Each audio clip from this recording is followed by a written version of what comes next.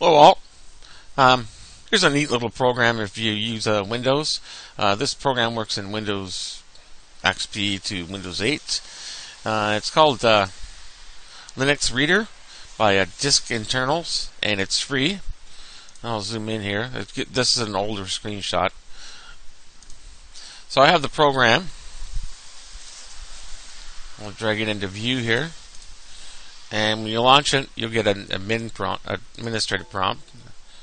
Hit yes, and I'll drag this into view. And as you can see here at the top, these are Linux drives. Two of them, the root and the home.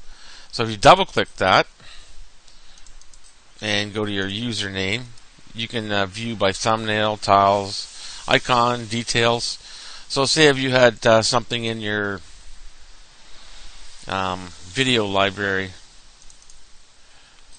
and you wanted to recover it, not recover it, but manipulate it or do something with it inside Windows, you just highlight it, right click and save, and hit next, browse, and say, we'll just go to the desktop and say OK, then next, and next. And it even gives you a little link to show that that video has been recovered. Another thing I found neat about this is drives. You can mount a drive. So you can see here it says VMware Tools, or VirtualBox Disk, or Microsoft VHD Parallels. So obviously I don't have anything right now on here, but I thought it was pretty cool for a free tool. This will work in Ubuntu Linux.